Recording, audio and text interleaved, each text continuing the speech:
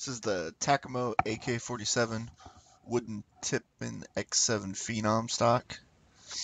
The left-hand side of the stock, the top, and then also the right-hand side.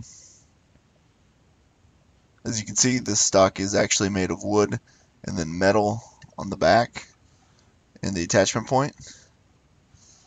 It's got the metal sling mount on the bottom of the stock as well. This stock is going to fit on the X7 originals as well as the Phenoms. It does not come with a bumper though, so it could wear a little bit faster on the X7s.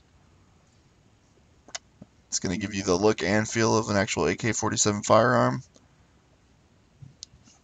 Again, it's the Tacamo AK-47 wooden Tippmann X7 Phenom stock.